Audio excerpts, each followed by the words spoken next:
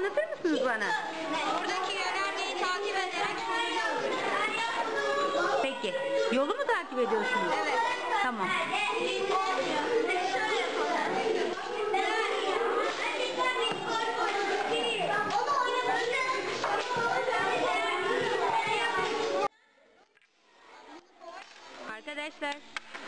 Arkadaşlar, ne yapıyorsunuz, bana anlatır mısınız?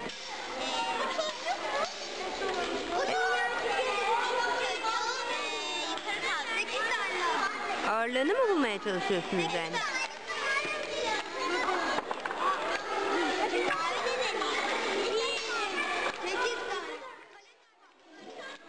Arkadaşlar, ne yapmaya çalışıyorsunuz? Efendim? Ama siyah ve beyazları ayrı ayrı kullanmamız gerekiyor.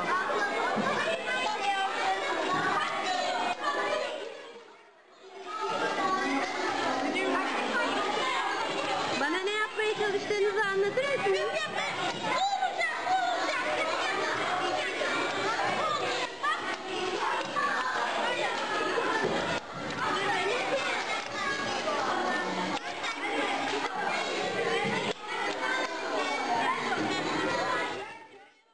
Çocuklar, ne yapıyorsunuz? Bana anlatır mısınız?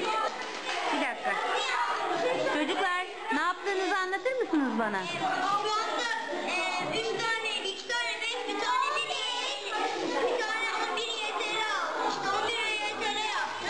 Balık avı oynuyoruz. Tamam. Hadi bakalım, devam edin. Son bir tane daha yapalım.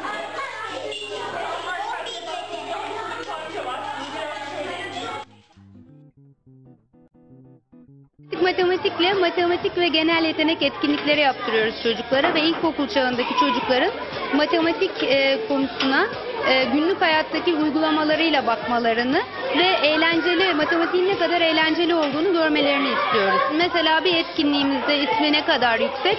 Burada çocuklar renk eşleştirmesiyle binalar yapıyorlar. Ancak yaptıkları binalarla aslında görsel olarak sütun grafiği yapıyor çocuklar. Bir diğeri mesela merdivenler diye bir etkinliğimiz var. Hep günlük hayat etkinlikleri bunlar. Merdiven basamakları oluşturuyorlar çocuklar ama etkinliğin sonunda buldukları sonuçlarla sayı dizileri oluşturduklarını görüyorlar. Peki kaç yaş arası çocuklar bu etkinliğe katılabiliyorlar? 1-8. sınıflar arasındaki bütün çocuklar katılabiliyorlar. Ancak grup grup oluyor. 1-4. sınıflar ayrı, 5-8. sınıflar ayrı olarak.